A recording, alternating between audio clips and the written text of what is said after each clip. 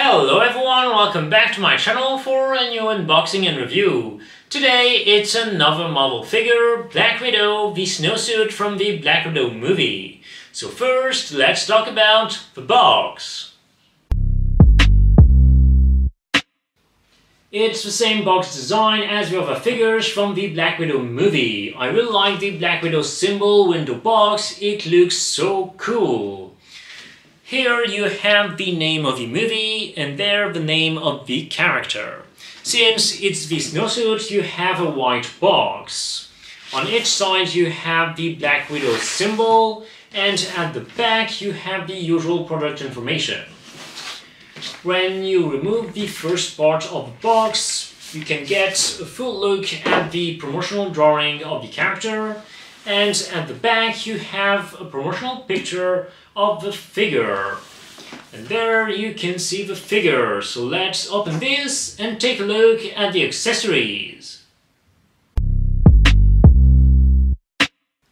She comes with pretty much the same accessories as the other Black Widow figure from the Black Widow film. The color of the hands are obviously different and the display base as well, but the weapons are exactly the same. The display base is white because it's the snowsuit and you have a red Black Widow symbol with the name of the movie. It is a simple base, nothing too fancy. Then you get 10 hands, 2 fist hands,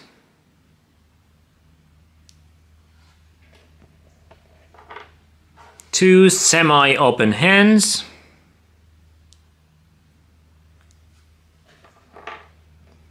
two hands to hold the pistols,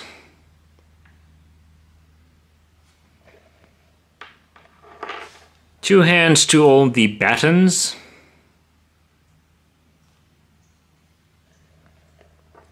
and two different open hands.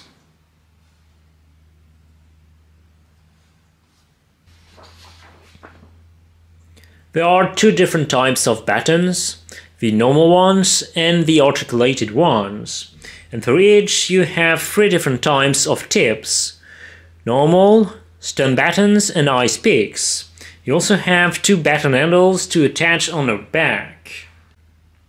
Finally you have the 2 usual pistols and a third one with more accessories on it. So now let's take a look at the figure. I really dig the white suit, it's a nice callback to one of her comic suits. On top of that, it's a change from the usual black suits.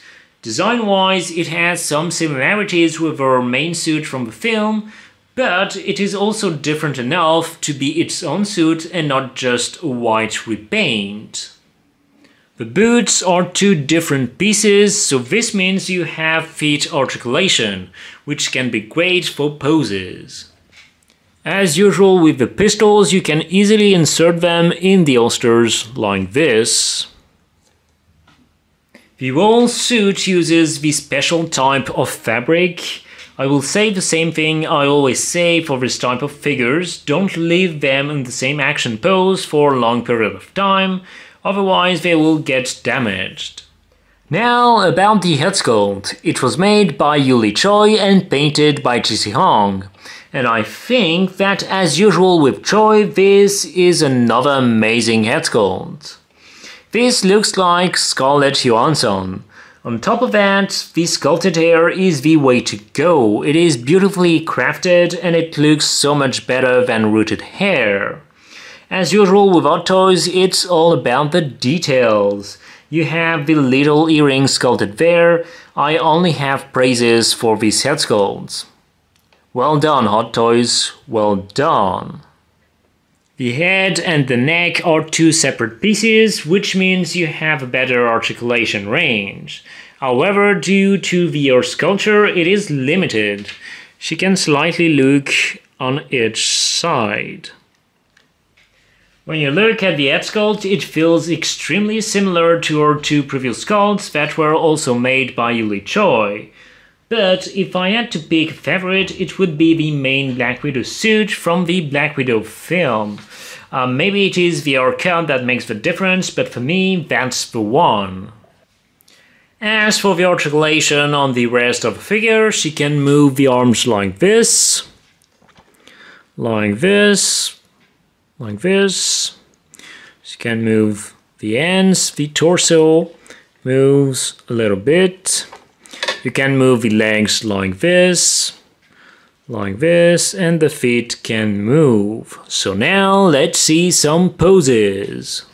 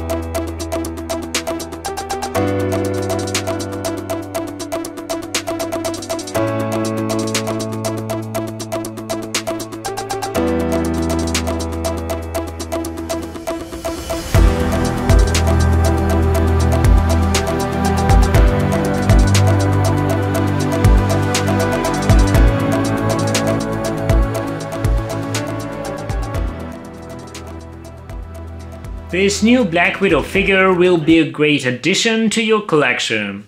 It's a nice change from her usual black suits, plus she has an amazing head sculpt. Thanks again for watching and don't forget to subscribe to my channel. Bye!